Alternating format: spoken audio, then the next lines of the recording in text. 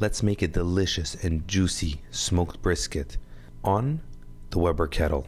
It's going to come out perfectly cooked, nice and smoky, and dripping with juices.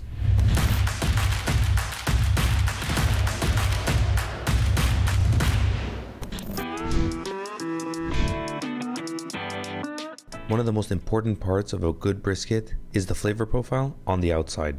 For my rub, I like to add 1 part salt, 1 part finely crushed black pepper, 1 part garlic powder, and half a part beef bouillon. That's the secret to my brisket. You give it a nice mix and mix it really well. Then get your brisket out and put it into a tray. Using your fingers, sprinkle the rub from higher up onto the brisket.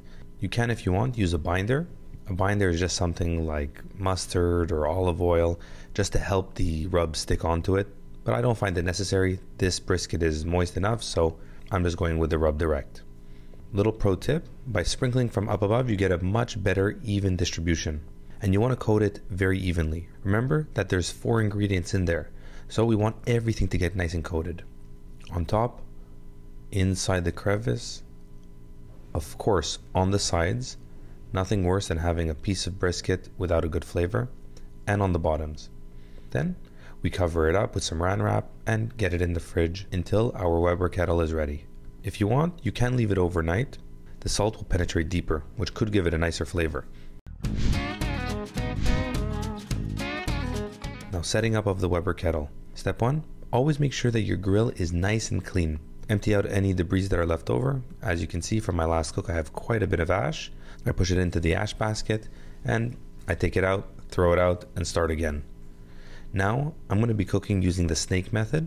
So I put briquette charcoals all along the side in a snake formation, and I'm using Bear Mountain's hickory wood chunks. I find hickory pairs incredibly well with brisket. By the way, guys, if you want 20% off, go ahead and use the code on your screen. I'll also leave a link for it in the description section. Then some coals into the chimney, get a little fire starter underneath, and light it up. Now the fire is starting. We're going to leave it for about 10 to 15 minutes to get going. Now, if you've seen my videos on the Weber Kettle, you'll know that one of my favorite tools to use is the Spider Grill's venom attachment. I actually got this magnetic backup battery, which allows me to use it without plugging it directly into the wall, which is very, very convenient. All you do, it has a magnetic bottom, you snap it on, plug it in, press the side button, and it powers up the venom attachment. Check the link up here above where I talk about the venom attachment, give more details on it, and do a full review. Anyways, I get the probe in, I hit start, let it power up, and I set the internal temperature, targeting to 275. I press start, and it tells me to adjust the vents to 1/4 opened. Now my charcoals are pretty much set, and we're going to pour them over the end. This is going to start to light the top of the snake and get going. I get my grates on, and we move into the next step, grilling the brisket. I'm going to be using my meter probe to measure the internal temp. Okay, that was a bit tough. And guys, everything I use, I leave a link for in the description section. So there you see I have 2 meter probes, one in the thinner part of the brisket and one in the thicker part. Now we're going to set up the meter. We select beef. I'm going to be choosing roast and setting it for an internal temp of 170. This is a second cut or a point cut brisket, so it's going to be a nice and fatty piece of meat. I get it away from the flame, so for an indirect cook, and just for a little bit more smoky flavor, I added in a tube of hickory wood pellets. Also, Bear Mountain. And if you're liking this video, give it a big thumbs up and subscribe to the channel. There you go, smoke is started. It's keeping it at that 230 and slowly coming up to temp. Now just to keep the monitoring going, because I was having a little bit of issues with the meter, I'm adding in my ThermoWorks attachment. And I'm putting it right through the probe port, which again guys, check out the link above for how I install that probe port into the Weber Kettle. This is the Signals by ThermoWorks, incredible attachment, and I set the target temperature to 160 degrees Fahrenheit. I just opened up for a second to put some beef short ribs. I'm going to be cooking that side by side. Take a look, perfectly smoky. It's already starting to form a nice bark.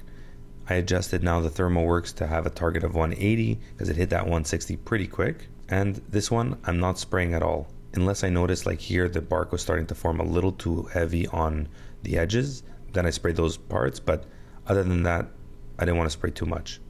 And if you guys want to join our members block, I'll leave a link for it in the description section as usual. It's a couple bucks a month, but it helps to support this channel in an incredible way.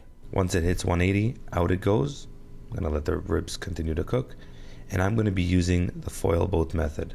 Foil boat is basically aluminum foil tied around all over the brisket and leaving the fat cap on top exposed.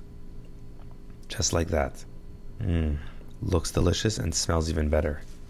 And those ribs are coming along nicely too. Back in the kettle it goes. Just gonna rip this piece off. It's getting a little too crunchy. Also, I want to taste it. Oh, looks so good. That's really good. 30 minutes later, you can see the bark starting to form a bit better. And here we are setting the ThermoWorks, upping it again to 195. And once it comes to 195, out it goes. About an hour later, it has hit 195 internal. We let it rest for about an hour before cutting into it. And look at those juices. The bottom, that's what's nice about the foil boat method. All the juices stay intact. We cut into it. So we prefer our brisket not pull apart like most people. We like it with a little bit of a chew. So that's why I had my brisket target at 195. The final target, once it hit it, out it went. It made sure that it stays extremely juicy. And the final result,